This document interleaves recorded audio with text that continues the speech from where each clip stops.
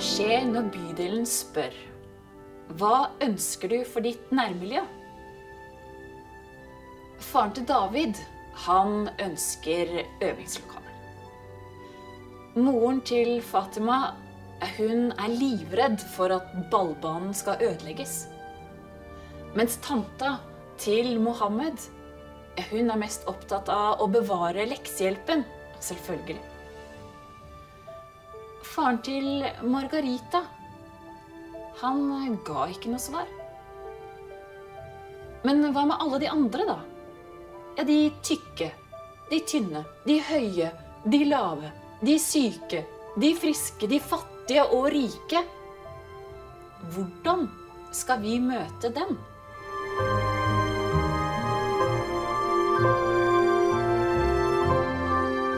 At vi ønsker flere møteplasser i bydelen, som er veldig naturlig å gå til. Og at det ikke blir en sånn initiativ som alltid blir tatt fra staten eller kommunen eller store aktører, men man bruker lokale ressurser, butikker, foreninger, det som finnes, og så gå sammen og gjøre ting. Når man planlegger parker og uteområder, så er det viktig å høre på beboerne i området. Hvis det bygges en jordvoll eller settes opp noen sånne stubber, så innbyr det til aktivitet. Barn klarer ikke å gå forbi. Og det samme må man også tenke i forhold til ungdom og voksne, at det innbyr til aktivitet. Aktivitet er en ting, psykisk helse er noe annet. Det å tenke på at parken eller uteområdet er en sosial møteplass. At man har trygg vei til skole og arbeid. God belysning for eksempel. At skoler og barnehager er utformet sånn at de fremmer fysisk aktivitet og trivsel. Så nabolag, parker og nærmiljø er veldig, veldig viktige for oss som jobber med folkehelse. I det store bildet så har jeg tenkt på ensomhet som en folkesykdom. Hvorvidt det kan kalles en sykdom. Men i hvert fall møteplassene rundt i bydelen, enten det gjelder oss som har møteplass, det er mange møteplasser, seniorsentre, biblioteket, vi har mange forskjellige. At de møteplassene blir lagt til rette, men også at folk blir oppmuntret til å oppsøke møteplasser for å motvirke ensomhet og for å kunne komme inn i et nettverk, få nye venner og kunne få være med og bidra som frivillig eller bare på besøk. Jeg er bydelsplanlegger i Bydel Sagene. Jeg er også beboer på Søndre Åsen. Vi har gjennom prosjektet Spiselige Sagene lagt til rette for dyrkingsaktiviteter ved Torshov kirke og Torshov-parken, hvor da vi har hatt 5 dyrkingskasser på hvert sted, som befolkningen som bor i nærheten kan komme og dyrke i, og har da adoptert en kasse hver. Så det har vi hatt nå i år, og det har fungert veldig bra, og det at man har da 5 og 5 kasser sammen da, gjør at det skaper oss samtidig små møteplasser. Folk ønsker jo seg mer benker, mer sitteplasser, mer lys på vinteren. Jeg tror også det er viktig, det er jo både kommunalt og privat, så jeg håper jo på at det her kan kanskje skape mer kontakt mellom de som bor i kommunale gårder og de som bor privat. Da. Vi oppdaget jo i vår, når vi satte ut benker på plassen, noen parkbenker med bord, at plutselig så begynte plassen å bli tatt i bruk. Folk samlet seg der på tvers av etnisitet, på tvers av alder, ikke sant? Det ble matlaging ute, det ble en møteplass som etter hvert kanskje var kimen til å sy litt bånd mellom forskjellige personer, forskjellige borettslag i området. Kulturaktivitet, sånn som det var på bydelsdagen i fjor, med en scene og musikk og dans, det fungerer jo alltid. Vi har jo noen sånne beboermøter i gårdene, og da er det noen ganger at faktisk de som bor der lager mat. Får mange mat fra mange forskjellige land, som er veldig spennende, og det er veldig hyggelig, for da blir jo kanskje folk som er litt skeptiske til hverandre, men da spiser de hverandres mat, og det her var godt, og det var kanskje ikke så godt, og det blir noe helt annet.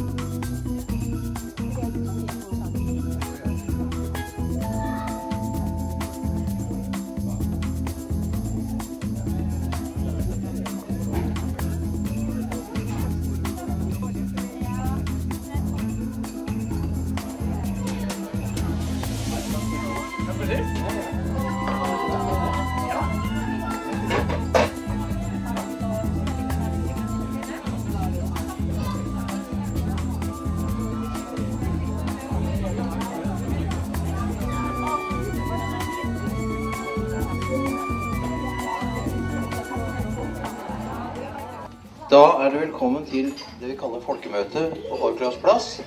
Vi skal ta for oss Haarklous plass, miljø rundt den. Og så skal vi snakke om Søndre Åsen. Derfor så det viktig at vi kan være med på å skape møteplasser hvor nettopp sånne møter kan finne sted. Men det kan ikke bydelen klare helt alene. Vi trenger hjelp av de som bor her. Og hva det dere tenker? Hva det vi tenker? Hva det som skal til for å gjøre dette området bedre? Så vi I gang med å utvikle møteplass på Haarklous plass. Høsten 2013 og vinteren 2014 så har vi på ulike måter hentet inn innspill fra forskjellige grupper av beboere, alle alder. Og så har vi gjort noen vurderinger selv. Men I dag så ønsker vi da å informere rundt bordet om hva gjort, og hva burde vi tenke på for fremtidige planleggingen. Og ikke minst ønsker vi å vite hvem vil engasjere seg for en god nærmiljøutvikling videre, og hvordan skal vi kunne etablere ulike måter å spille på lag.